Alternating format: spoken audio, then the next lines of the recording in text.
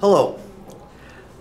We are starting our second week of advanced placement testing.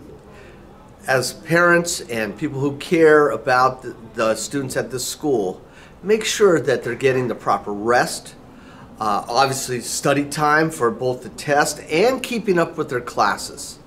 The demands of advanced placement are significant. The classes are challenging, but of course the rewards are high.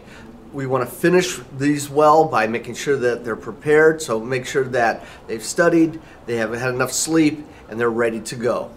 Thank you very much.